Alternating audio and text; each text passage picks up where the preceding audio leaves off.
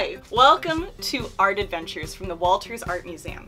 My name is Elizabeth, and today we are thinking about stories and storytelling in art. There are many different types of stories. Some stories are fictional, which means they come from someone's imagination.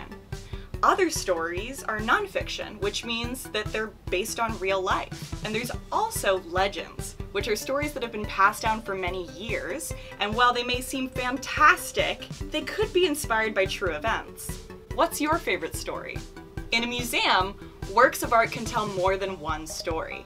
Apart from the stories they show us, there's also the stories of the artists who made them, and the stories of how and why they ended up in a museum. Let's look at a work of art that shows more than one story. This piece is a bulla, a special type of jewelry usually worn as a necklace.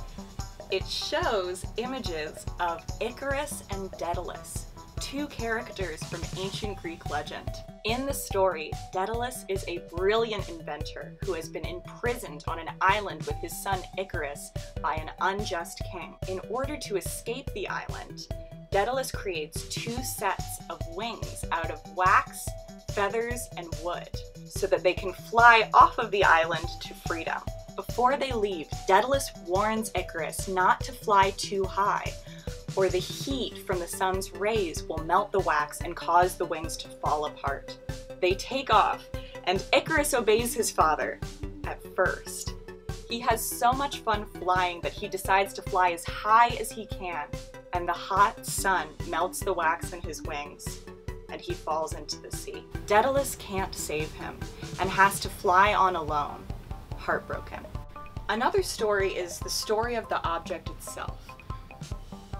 This bulla is over 2,500 years old. So we don't have a lot of information about the artist who made it. However, we do know about the history and cultural practices of the people who would have owned it.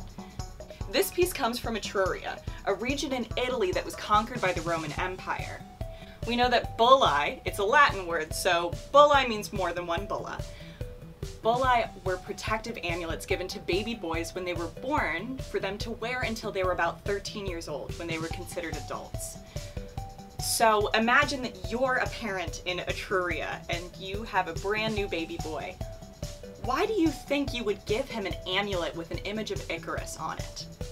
I imagine that I would say to my baby, I can't control the world around us, so I hope this amulet protects you. I can't control your decisions, so I hope you listen to me and don't make foolish decisions like Icarus. But more than anything, I love you and I want you to be safe. Stories can help us connect to our imaginations, connect with history, and connect with each other. What is an object that you have that has a special story behind it? Have you ever given someone a gift that had a special meaning? Now, Emily is going to show us how we can use rocks and paint to make our own stories to remember and share with others. Hi everyone, Emily here. Thanks so much, Elizabeth, for all of that great information. Story stones are a great way to do a fun making activity outside that relies on collecting stones from a walk or a visit to a park. They're also an excellent way to tell a visual story. Before you even go looking for stones, it is important to think of a story that you would like to illustrate by painting different small pictures of parts of the story. Take your time thinking of a story.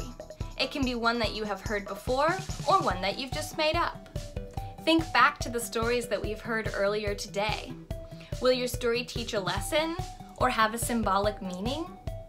For our video today, I'm going to tell a story that I made up about a worm who gets washed out to the sidewalk during the rain and has to make his way back home. A lesson about determination. The supplies you will need for this activity are acrylic paint or Sharpies, paintbrushes, 5 found stones, a paper towel, a water cup, and a pencil with an eraser. Once you have collected your 5 stones, you can start by drawing 5 different scenes or elements from your story onto the stones with your pencil.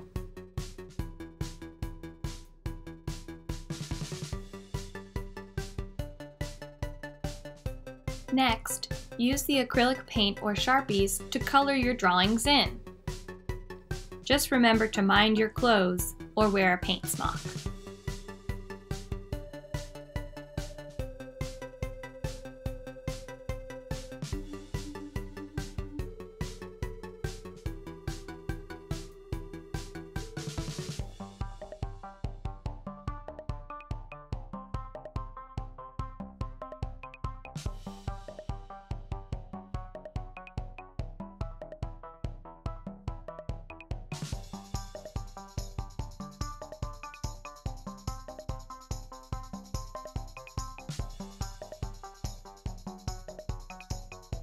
When you are finished painting your stones, let them dry and then arrange them so that they tell your story.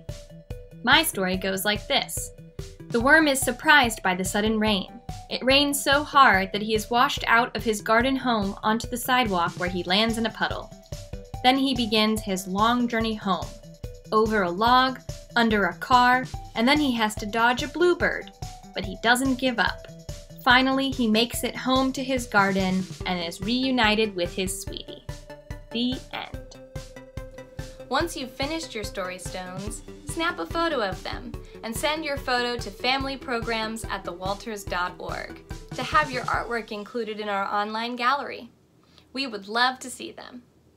Thanks for watching.